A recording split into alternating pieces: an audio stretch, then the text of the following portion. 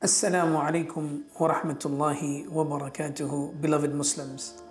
May Allah subhanahu wa ta'ala bless you all, and may Allah subhanahu wa ta'ala grant us all righteousness and goodness. As you know, the month of Muharram has begun. This is also a blessed month. It's the first month in the Islamic calendar and the third of the 4 sacred months. Chronologically, it's the third, because when the Prophet ﷺ mentioned the 4 sacred months, he said 3 that are consecutive, they follow each other: Dhul Qa'dah, Dhul Hijjah, then he mentioned Muharram, and then Rajab. So it's the third of the sacred months. It's from Ashhur al-Hurum, which is translated as the sacred months. Now the sacred months are more noble, are more significant than the other months, with the exception of a few. For example, the month of Ramadan. And when we say sacred, then we need to increase in good deeds and we need to abstain from sins, because the scholars say the good deeds that are done during the sacred months are more rewardable by Allah subhanahu wa ta'ala, and the sins that are committed during these sacred months are more intensified. The sins are counted and regarded to be greater than the sins committed in the remaining months, with the exception of other blessed months like the month of Ramadan. Dear Muslims, the pious predecessors, they would say, we honor 3 types of 10 days. We honor 3 categories of 10 days. The last 10 nights of Ramadan, the first 10 days of Dhul Hijjah, and the first 10 days of Muharram. This was the practice of our pious predecessors, the noble and the golden generations. What are we supposed to do in this noble month?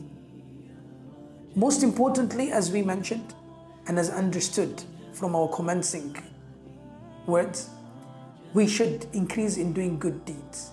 Because it is sacred, we should increase in righteousness. And we should avoid sins. Not to say that sins in other months are justified. No, but remember, the sins committed in this month and in the sacred months and in the blessed seasons are more severe, are more intensified. Dear brother, dear sister, when the Prophet ﷺ migrated from Mecca to Medina, he met the Jews and the Christians. The people of the book, Ahlul Kitab, was settled in Medina. Why did they settle in Medina? They were awaiting the advent of the final prophet that was prophesied in their books. Remember that. And the Quran speaks of that. Anyhow, fast forward. He met the Jews and he found them to be fasting the 10th of Muharram, known as Ashura.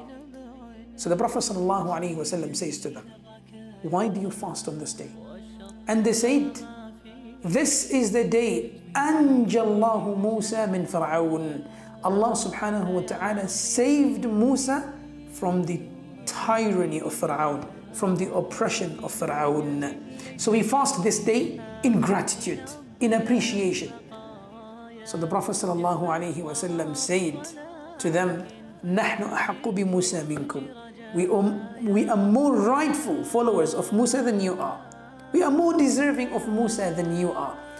After then, the Prophet ﷺ instructed the Sahaba to fast on the 10th of Muharram, which is known as the day of Ashura. Ibn Hajar Asqalani, this great scholar of hadith, he says that in the early stages of Medina, in the early months of Medina, the fasting of Ashura, the 10th of Muharram, was an obligation. It was prescribed as an obligation upon this ummah. Then after the legislation and the prescription of the obligation of Ramadan, it was turned into a recommended day.